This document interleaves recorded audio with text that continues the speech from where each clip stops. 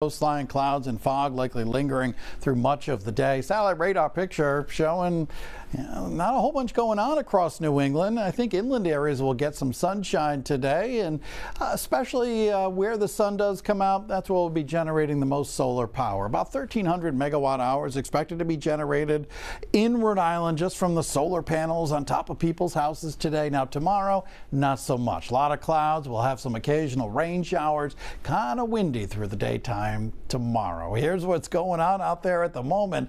Not a lot of sunshine in East Providence. We're looking on off to the south here toward Riverside, and you can't see too far. Here's Lincoln, northeast Rhode Island. You're socked in with the fog. Visibility improving just a little bit. We can kind of see across the parking lot there. Visibility down to a quarter mile in the Providence metro area. Newport, Westerly, New Bedford included.